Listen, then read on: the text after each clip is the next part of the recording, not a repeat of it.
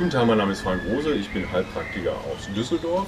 Heute nochmal in Hamburg bei Stefan. Stefan, stell dich bitte nochmal vor. Ja, also Stefan ist mein Name, ich bin Journalist hier in Hamburg und habe mir mitten in der Großstadt den Traum vom eigenen kleinen Bauernhof verwirklicht. Mit Hühnern, mit Kaninchen und mit Gemüse, das ich selber anbaue. Und darüber berichte ich auf meinem Blog stadtlandeier.de. Ich bin ja heute eigentlich da wegen den Hühnern, da haben wir ja schon ein schönes Interview gemacht. Jetzt sind wir hier vorbeigelaufen, das finde ich total genial, das Teil. Erzähl noch mal was zu.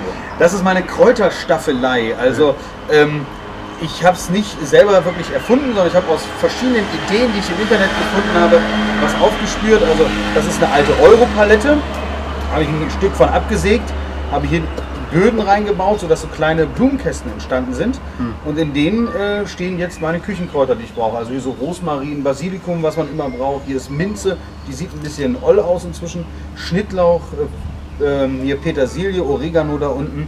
Und das Besondere hieran ist jetzt, finde ich, dass es von alleine steht. Das ist hier dran, ich gehe das mal so hin, dass man das sehen kann. Eben Staffelei, ne? Ja, wie eine Malerstaffelei. Ne? Total simpel, da hast du ein Scharnier drauf gemacht und fertig, ne? Genau. 3 Beine angebaut, man weiß, 3 Punkte, es kann nie wackeln. Und jetzt kann ich es entsprechend hinstellen. Und so sieht es dann eben auch sehr hübsch aus. Es ist lasiert und es nimmt ganz wenig Platz weg und bietet trotzdem Raum für unglaublich viele Kräuter, die man in der Küche jederzeit braucht. Und du hast sie auch in Töpfen reingestellt, damit das halt nicht zu feucht ist. Die kannst du rausnehmen, besser abernten und nachsetzen, ne? So sieht es aus. Also ich hätte hier jetzt auch Erde reinfüllen können in diese Kästen, aber dann würde das Holz irgendwann weggammeln. Und diese Töpfe, das kennt jeder aus dem Supermarkt oder aus der Gärtnerei. Da kriegt man hochwertige Kräuter zu kaufen, dann beim Gärtner eher als im Supermarkt.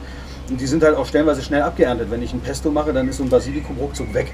Dann muss ich den nicht groß einpflanzen. Aber hier findet er seinen Platz und hat auch die Sonne, um dann noch entsprechend länger haltbar zu sein. Stefan, darf ich mir das nachbauen? Na selbstverständlich, kann jeder machen. So mache ich das. Ich sage schöne Grüße nach Düsseldorf und bis zum nächsten Mal. Und danke an Stefan.